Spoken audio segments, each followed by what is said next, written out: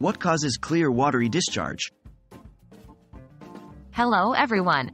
In today's video, we're going to delve into an important topic that can be sometimes a bit confusing, but it's an essential aspect of health. We're talking about clear watery discharge. We will discuss why it happens, its implications, and when it might be a cause for concern. What is clear watery discharge?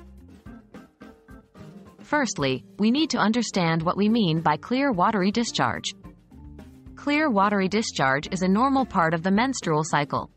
This discharge, which may have a slight odor, is usually transparent or slightly milky and helps to clean and lubricate the vagina.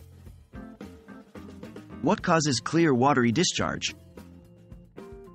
Clear watery discharge can be caused by a range of factors. Most of them are entirely normal and not a cause for concern. For instance, you might experience more of this type of discharge during ovulation, sexual arousal, pregnancy, or while breastfeeding. However, if the discharge changes in color, consistency, or volume, or if it is associated with other symptoms like itching, burning, or an unusual smell, it could indicate an infection or other medical condition. When should I be concerned? It's vital to understand when clear watery discharge might indicate a problem. If the discharge changes in color, consistency, or volume, or is associated with other symptoms like itching, burning, or an unusual smell, it could be a sign of a yeast infection, bacterial vaginosis, or sexually transmitted infections such as gonorrhea or chlamydia.